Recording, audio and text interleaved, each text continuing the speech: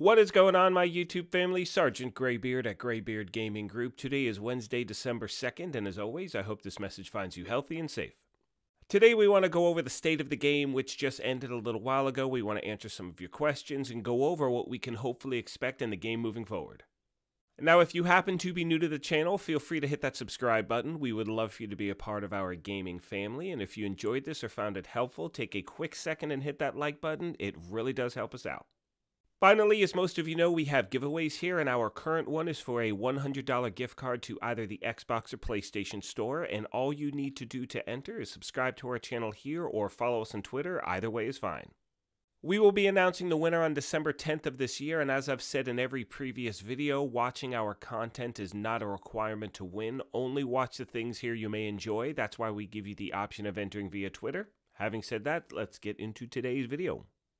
So there happens to be a lot of things we'd like to go over today, so what we will do is start off with the highlights from today's state of the game. We'll go over a few things that we were a little bit disappointed about, and then we'll get into that last phase of the BTS, some changes we can expect, and also things we can expect moving forward. Now, as most of you may know by now, they have officially announced, they did this with a tweet yesterday, that Season 4, Title Update 12, is going to be coming out next Tuesday, which is December 8th, so this is the last week to complete anything you may need to with Season 3. For those of you that may not be able to finish Season 3 before next week, they will give you the ability to get that, end of season reward, the Shrapnel Trap, in another way once the, Season 3 ends. I don't know what that way is, but as soon as we do, we will let you know. The next thing we want to talk about, my friends, has to do with Codename Nightmare, and unfortunately, it is only going to be an apparel event. There will be no new content, and I know for a lot of gamers that is beyond disappointing. They originally brought this up in September at the Ubisoft Forward event, and now I can understand why they haven't really talked about it. I know it's been an incredibly tough time. It's been a crazy year. All of these things have been going on in everyone's world, and unfortunately, this is a side effect of one of those things. And this is just my opinion, but I really liked the energy from today's state of the game, and when Yannick brought that up, you could tell he was defeated. Like, it was something that I know they hoped they could do, they weren't able to, and while I know the community is upset, with certain aspects of the game, this is something I know they wanted that just couldn't happen. However, right after mentioning that Codename Nightmare was switched to an apparel event, he did go on to talk about the fact that the game's getting an upgrade for next-gen systems, so the frame rate will be much higher. And as we move on, trust me when I say I wish I had different news in regards to that. I know it's going to be incredibly disappointing. People are hoping that it was going to be some sort of survival or something, of that nature, and unfortunately, again, we don't have another state of the game until the beginning of next year. And really quick, one thing I failed to mention is that change to the frame rate for the Xbox Series X as well as a PS5 will not take place until Title Update 12.1, which will happen on February 2nd. Alright, my friends, so now let's go over what we can expect from Title Update 12 in Season 4, which again starts next Tuesday. You can see here's pretty much an outline of what we can expect moving forward, and all of these different events and apparel events and targets pretty much get us through February of next year. Now, the good news is that they have made a lot of positive changes with the gear that's coming out with TU12, and I know a lot of people were reluctant to get excited in the sense that it really seems skill-based, which it is. However, the new ARs and the new exotic and a lot of these things, you're going to be able to put some amazing hybrids together. I mean, you have heard me mention previously that all the PDRs in the game are getting a buff. They should then hold true or just pretty much be at an even keel with other ARs in the game. That includes the new exotic, the capacitor, so the weapons are moving in the right direction. There is also the new exotic shotgun, the Scorpio, which, as you know, I cannot stop talking about. I'm going to be farming for that thing like crazy. And they've also made a lot of great changes to the Bighorn, which really makes me want to farm for that as well. And in my opinion, that is the entire point of farming for exotics. You want to make sure it's worth your while. Like, I have certain exotics I don't use in the game because they just don't really make my build any better. However, these new ones coming out seem to really highlight things that players want to see.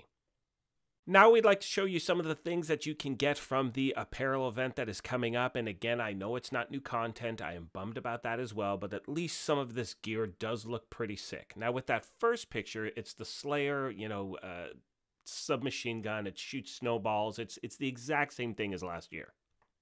We will get back to that in a second, but right now we want to show you some of the new gear sets. They are tactical. They look absolutely sick. You have the Grizzly, Coyote, Hawk, and Mongoose.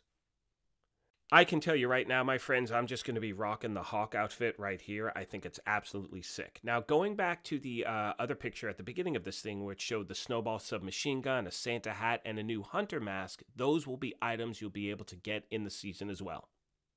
With the Santa hat, you're going to get that from just logging in, and if you already own it, you will not get it again. It's just something you get one time. In regards to the Slayer submachine gun, it's the same thing. There are these random NPCs that show up in the world wearing a Santa hat, waving their arms at you. Those are the NPCs that will drop that weapon. Now, in regards to the new hunter mask, they did not give us any details on how we can get it. Obviously, as soon as I know, I will pass that information on to you. We'll show you a video, but they kind of hinted at the fact that it's a hunter we've already seen, and we'll obviously have to, defeat them in order to get it. Next, they talk about a new global event that's coming out with Season 4, and it does sound really enjoyable. It's called, the event is called Golden Bullet, and it's basically, there's an NPC that has this little golden bullet icon over his head, and basically, if that thing fills up, you don't want to get hit by that guy. However, once you take out the NPC that has the golden bullet icon above his head, he drops that bullet, you pick it up, and it immediately gives you a boost of damage, speed, rate of fire, and those things refresh if you get a kill while it's active. And honestly, out of all the global events we've had, that is the first one where I'm like, I think I'd actually like to play that. That's really good.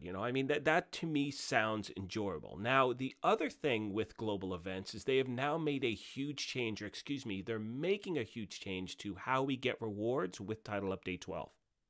Most of you know they are introducing a global event vendor, and what happens is with these global events, currently with the current global event, whatever it's called now, I don't even know, to be honest with you, Guardians, I think it is, you get stars, and those stars gives you, pre-selected, rewards. With these changes coming in Season 4, moving forward, every time you gain a shade level, you'll also gain a star. And those stars can then be spent at the vendor, so you can really choose any sort of cash that you're looking for. For so many members of the community, I would say a good, probably 50-60% who play this game, you're already at shade level 1000. There hasn't been really a need to farm for XP in a while.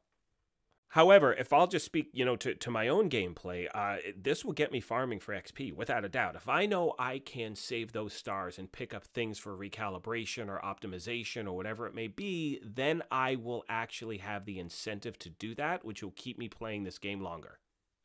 Finally, my friends, we want to get into talking about the cost of the optimization while we are on that topic. And for many people out there, including myself, I talked about the fact that it really seemed way too expensive for what we are trying to, improve. It was directly discussed today, which in my opinion was perfect. This is one of the things I hope they would talk about. And basically the way it was broken down was this is a tool that you should use to just get that gear that's almost maxed pretty much over the edge. This should not be the reason you're farming all day long. And the reason behind that is simple. If they made this really easy to max out your stats, they've completely killed the entire economy in the game in regards to farming. And there's no point in farming for items if everything you have you can already max out really easily. And the other thing, as I mentioned, and they brought up today, is that with Season 4 and a lot of ways that we could get these different components, we were unable to with the PTS. So, that should hopefully improve it. It's still going to be a grind. And, as a collective community, we'll see what's up when this thing launches. And on that note, my friends, I think we're going to start to wrap up this video. Needless to say, I was very disappointed about the Codename Nightmare thing. I didn't put much stock in it anyway. I did not think it was going to be, survival or anything new. I think it was just going to be a rewashed, level we've already done. But again, to hear it's canceled is kind of a bummer.